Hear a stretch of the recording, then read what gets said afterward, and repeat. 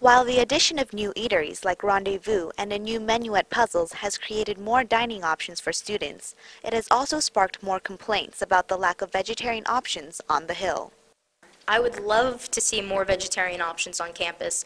It's really unfair for vegetarians to have to deal with the same meal every single day when meat eaters get a changing option every day. Rendezvous, Bruin Cafe, Puzzles, and Crossroads offer a total of about 15 vegetarian meals.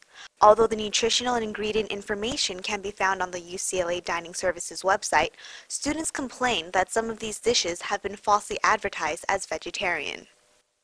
We all thought that the pad thai with tofu served at Rendezvous was vegetarian, and we all ordered it thinking it was vegetarian.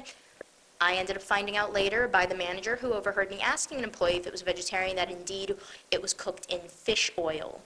Charles Wilcott's Assistant Director of On-Campus Housing and Dining Services said he would be unavailable for an interview until after Thanksgiving. Other dining service employees did not return our calls for further comments.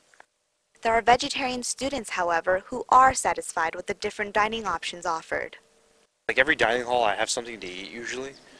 Every once in a while, I'll be like stuck eating like the cheese pizza, but most of the time it's like they give you like a pretty good amount of options. Vegetarian and non-vegetarians alike seem to agree that creating more vegetarian options and even making some eateries more vegetarian friendly will attract and benefit all students. Probably interest a lot more students than just vegetarians, because I know there are a lot of people who are concerned about being healthy, and it would probably actually draw a lot of people. That's a great idea.